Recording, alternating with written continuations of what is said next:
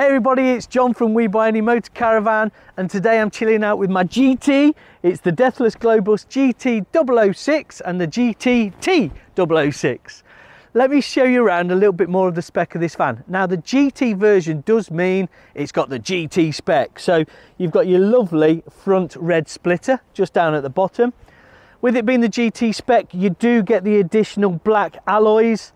And again, I'm going to say it, GT spec. You've got the GT racing stripes all the way down the sign, and take a little bit of note on the GT graphics just at the back. It just makes this motorhome pop. So for me, this is one of the best looking vans on the market, with it being the GT spec.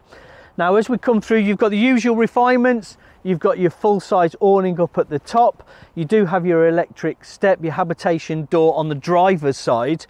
Now you will notice the air vent for the fridge freezer. It is a 149 litre fridge freezer in this one, so loads of wine space and beer space.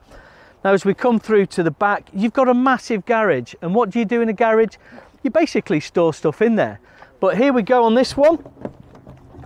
Nice big garage space.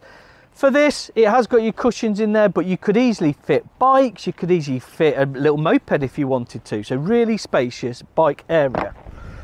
As we come through to the back, again, GT spec. It's a nice looking back end. You've got your reverse camera up at the top. You have got your nice sort of driving lights. They're not LED, they're just standard, but this is a 2019 version. Coming round to the near side part of the van, now you can't see it, or you might be able to see it, but it has got a self-seeking satellite dish on the top of this one. You'll notice the roof rails as well. I don't know whether they're aesthetically pleasing or actually they serve a purpose, but there's no ladder, so that tells a story. Double-sided garage, and you've seen it from the other side, moving your way through to your LPG system on this one. Also your toilet, as you know, is on your near side. And again, what do you guys think? Because I think this van is styled very, very well. As I said, it's one of my favourites. So that's the outside. Let's have a brief look inside. Now as you come into this, you will notice that you do have the leather up front with the cloth insets as well. We'll talk about the front of the cabin in a little while, but what I do want to show you is this massive table. So this is classed as a 3-berth, okay? Small child, small grandma, or someone small at the front. It is 4 belts, okay? And you do have this lovely big dining area with the table that actually pulls out to create more room. So again, I do love this motorhome with a lot of motorhomes, but for me, it's very, very clean. The white gloss and the silver chrome is really, really great. You've got all your points, you've got your USB points, you've got your LED lighting, you've got your cab curtains and your nets and your blinds. Some really clever functions in the kitchen area. Now, as we lift this, you've got a 3-burner hob, you have got a full sink, okay, and you have got no chopping space. So what have they done for this? This little piece down here. Pop, moves up, locks in place, so you've got your extra chopping space on this left hand side. So for me, that is a really good feature. Okay, nice and easy, goes all the way back in and locks in place. Now you have got loads of storage as well as your oven. You've got lots of little tricks down here, lots of little storage, and a cutlery drawer that's massive. Let's move through to the back, because I think we've done enough on this little area in the middle. So like I said, this is classed as the 3-berth, but the main sleeping area is up at the back here. So you've got your 2 singles if you need to get out in the middle of the night to go to the loo. You're not crossing over each other. But if you do want an extra big bit of space, you have got the cushions which infill into here to make a really big space. Now we have got the storage underneath, loads of storage, left, right, centre. You've got the storage, but we've also got this little bit here. Look at that. Maybe that could be a little wine cooler or a secret cupboard, put a safe in there, who knows. Again, they've followed the accents of the white and chrome into the back.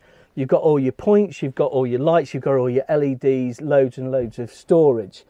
It has got a nice privacy door, which is solid as you open it. Generally, yeah, I really like this sort of layout. A bit small for me. I'm quite wide, but I'm short, but it is a little bit tight for me. But you know what? I love it. It's a really good sleeping area. So moving into the bathroom area. Now, this is a really fair sized bathroom. You've got a lovely sort of shower just on your left hand side, and you've got your separate toilet and sink. And it's surprising how much room is actually in this. So yeah, I'm more than happy with that, to be honest with you. You've got LED lighting, you've got your Thetford toilet, you've got all the refinements that you would want. You've even got little hooks for your dressing gown. Love that. So I don't know whether they've actually followed the GT spec so much into the cab. We might talk about that in a minute, but it has got the Zenex sat nav and media system. It has got your climate control. This particular model is the 2.3 litre 130 manual 6-speed box. They do the 180 brake horsepower in the automatic box, as you quite know, and the new ones go onto the 9-speed auto as well. Yeah, multifunctional steering wheel, cruise control, you've got electric mirrors, electric windows, you've got blinds. So it's got everything that you would expect, but there's no wow factor for it being GT in the front. So you know that I love this Globebus. Pros and cons for me. So let's start on the cons to begin with. I wish that it had a little bit more kitchen area. So they've got a lot of storage. You've got a big garage, you've got loads of up storage, you've got loads of below storage, storage. For me, I'd like a bigger kitchen so that I can actually entertain a few people in this lovely entertainment area. So that is a real negative for me. Again, it's a little bit tight in space, so you've sacrificed your space for the big bathroom. I get it, but for me, I would like sort of a little bit more mid-range space. Now on the plus side, again, GT spec, I love the styling, what they've done. I like the fact that you've got all this air, you've got this sort of half panoramic roof, and it's very, very light and airy. So a real plus point for me on that. I mean, look, you guys, let us know what you like about this video. If my comments are no good for you, and you think that you've got a better sort of comments to add, come back at us. We love it. So this is the latest review of the 2019 Dethleffs Globebus GT-1. If you've liked this video and you want to see more, just subscribe. See you later.